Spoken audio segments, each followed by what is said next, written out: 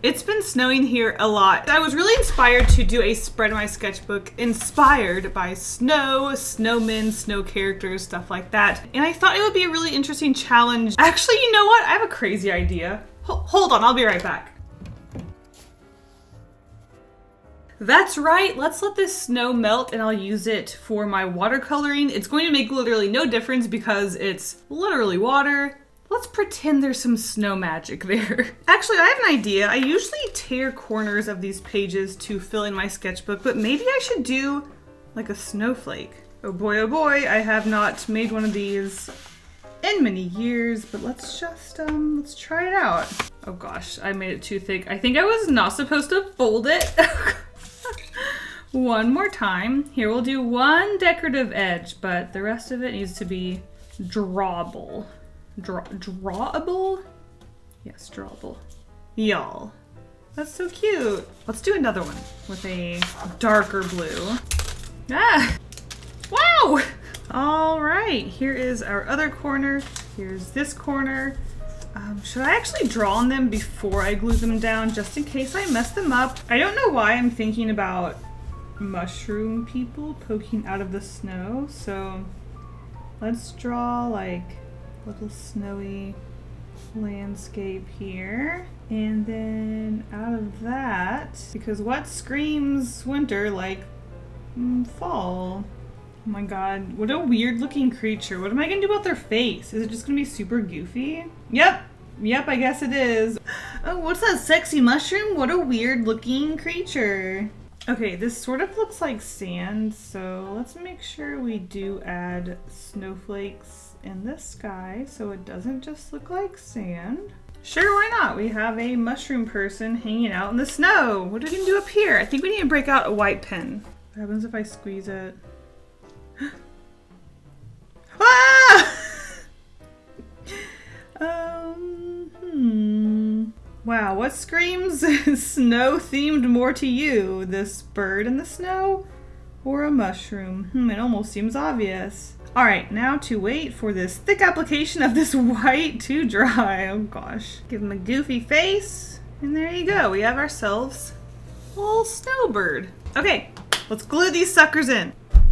There's one, and our other corner. Okay, so I'm thinking a traditional snowman, but it's a sort of cutesy girl. So we have our 3 or 2 snowman tiers, each circle bigger than the next.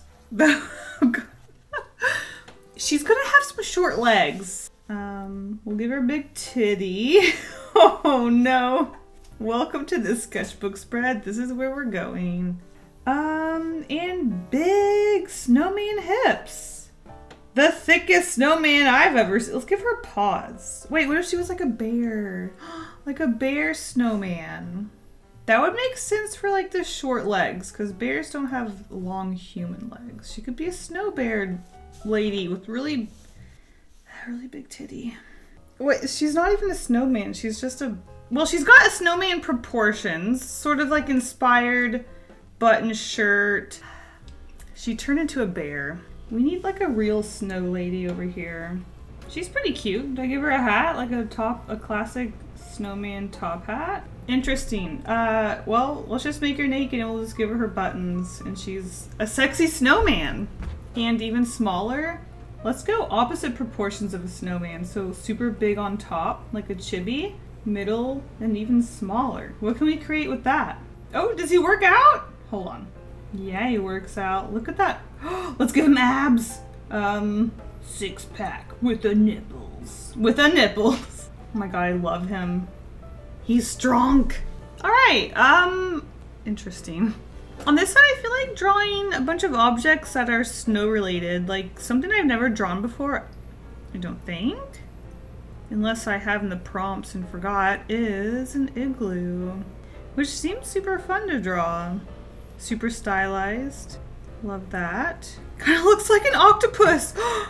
You know how like, oh my god, wait, hold on. Let's draw like a snow shovel. Earlier today, I was shoveling a neighborhood block. I wanted to go get coffee and I was like, you know what? This snow is higher than my boot and I'm getting snow in it. Maybe I'll just go ahead and shovel this whole sidewalk area because I know a lot of people walk their dogs down here. So I was pushing the snow shovel, like I grabbed it and I was just running for it. And then I hit a little bit of the sidewalk that was a little bit raised. Next thing you know, I was basically sucker punching myself in the stomach. Didn't feel great, but I definitely laughed it off and kept going. And that's my story. Wasn't that thrilling, y'all? Do you guys have any snow traditions? I know there are people out there that when it snows, they actually make ice cream or some sort of like sugary treat with snow. I have never done that before. I mean, it is just water, but I'm too afraid I would get like sticks in it. I don't have any traditions. I do always take a little bite out of the snow because it's fun to just eat the snow, but other than that, I don't really do anything with snow. I haven't drawn any stick legs yet. I'm over here making buff snowmen with like snow arms. You know what I like? I like using branches as antlers. We could create a snow deer. All right, here are the branches. I've never actually made a snow creature with antlers that are a branch before. I think the only thing that I've done that wasn't a snowman was a snow kitty. Okay, we have a bunch of snow doodles here. I'm going to pick up some of the pencil because it definitely looks like it is creating a mess, and then I will get to inking these guys. All right, sketch is lightened. Let's get to inking, starting with, and I love this little guy, this little buff guy over here. Okay, I don't like how this character is looking the same way, so I'm actually going to change that. She's pointed towards this guy. Maybe they're exchanging looks, who knows? You know, snowmen have a very short time in their lifespan to procreate, so they've got to find a mate ASAP. I did not think that this video was going to involve sexy polar bears and talking about snowmen procreating, but here we are. I still can't get over that I am sitting here drawing a big-tittied, furry polar bear character. What happened? Sometimes these videos get out of control and I lose control. I can't gain the control back. Once you start drawing big-tittied polar bears, you can't stop apparently. Classic furry, make sure you have a shirt on, but no pants. All right, let's ink some of these smaller silly doodles. I'm not sure if that really looks like a deer, but it's cute, so I'll accept it. Oh yeah, this weird penguin guy. Right, that guy. It kind of looks like the snowman and the penguin are interacting. I wonder what they're talking about. Hey bud, I'm gonna die one day. I want you to take care of the kids. Actually, wait, the kids are also gonna die. This is a sad story. All right, I've got my snow water. Let's start watercoloring our doodles. Ooh, I'm already thinking that since I want to focus on this being a blue page, to keep things cool, this looks sort of like a fast food shirt, so maybe I could make it blue and white striped. That could be cute. Can I speak to your manager? And this big titty polar bear just like shows up.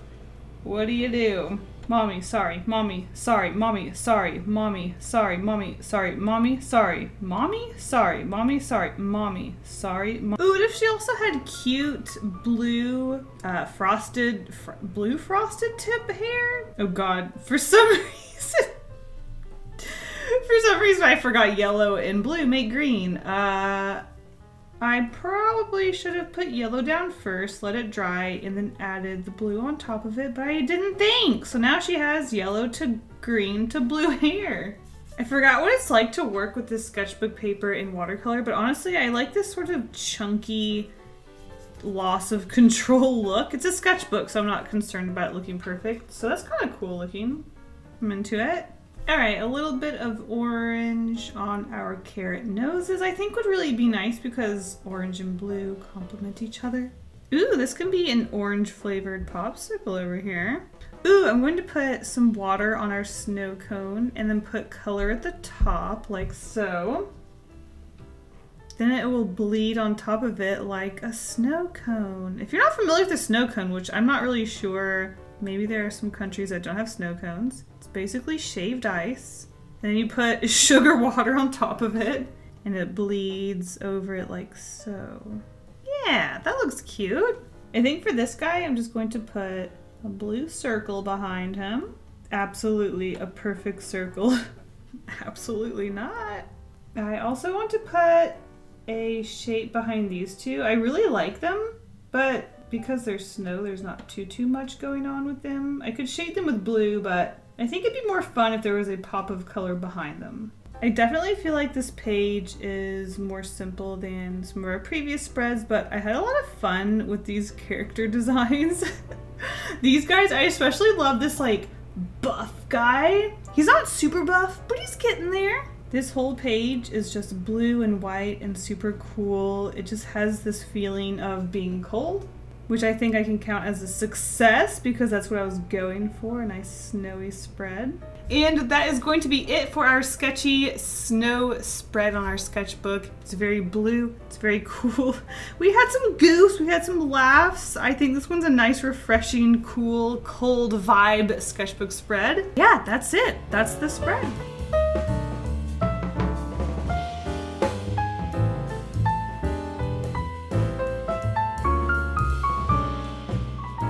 Check out my merch at KaseyGolden.com. I appreciate all the support. You guys are amazing, and I especially appreciate the support of my patrons. You guys are super the best. If you want early access to my videos, secret sketches, live streams, and more, check out my Patreon by following the link in the description. Thank you guys all so much for your support. You're the best, and I'll see you guys next year. Got 'em. Bye.